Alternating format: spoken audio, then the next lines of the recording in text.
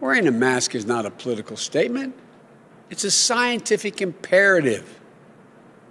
It's a point of patriotic pride so we can pull our country out of this god-awful spiral we're in. And it's a testament to the values we were taught by our families and by our faiths. Love thy neighbor as thyself. Now, every vote must be counted. No one's going to take our democracy away from us. Not now, not ever. America's come too far.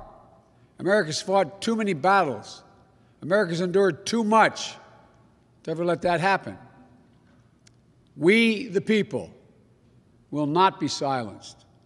We, the people, will not be bullied. We, the people, will not surrender. My friends, I'm confident we'll emerge victorious. But this will not be my victory alone or our victory alone. It'll be a victory for the American people, for our democracy, for America. And there will be no blue states and red states when we win. We can get this pandemic under control so we can get our economy working again for everyone. But this cannot be a partisan moment. It must be an American moment. We have to come together as a nation. I'm running as a Democrat, but will run and govern as an American president. Whether you voted for me or against me, I will represent you. And those who see each other as fellow Americans who just don't live in red states or blue states, but who live in and love the United States of America. That's who we are. And there's never been a single solitary thing America's been unable to do. Think of this, not once. Not a single thing we've not been able to overcome when we've done it together. So let's get the heck up. Remember who in God's name we are. This is the United States of America. There's nothing beyond our capacity. We can beat this virus. We're not too divided to achieve big things. We're America. We can do this. We've never failed when we work together. Imagine a true nationally coordinated plan where we spare no expense so our schools have the resources they need to reopen with full health and safety protocols in place. Imagine every small business getting a restart package that helps cover the cost of installing plexiglass, providing PPE, and more to minimize the risk of exposure for customers and workers.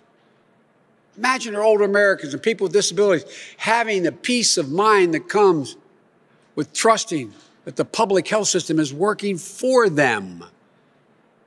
Imagine, instead of staying locked up in their rooms, they're able to hug their grandchildren or those who they love and haven't been able to see. Imagine if you're a member of a community that has been hit particularly hard, Black, Latino, Asian Americans, or Native Americans. Imagine a public health and economic response that treats your needs as a priority, not as an afterthought. Imagine a day in the not-too-distant future when you can enjoy dinner with your friends and your family, and maybe even go out to a movie. Or when you can celebrate your birthday, weddings, graduations, surrounded by your nearest and dearest friends. That's the Biden-Harris agenda to beat COVID-19. This is Joe Biden. Black Lives Matter, period. I'm not afraid to say it. Inequities have to be met head on. African Americans need a fair shake when it comes to economic opportunity, healthcare, criminal justice, education, and housing. That's why if I'm elected, we'll get COVID under control by listening to the science. We'll raise the minimum wage to a living wage of $15 an hour. We'll protect the Affordable Care Act, provide $100 billion in capital for minority-owned small businesses, offer a real plan to tackle the student debt crisis. We'll root out systemic racism in our criminal justice system, end cash bail, decriminalize marijuana, and automatically expunge prior convictions. Together we can fix this. Let's build back better. But I can't do it without you, so I'm asking for your vote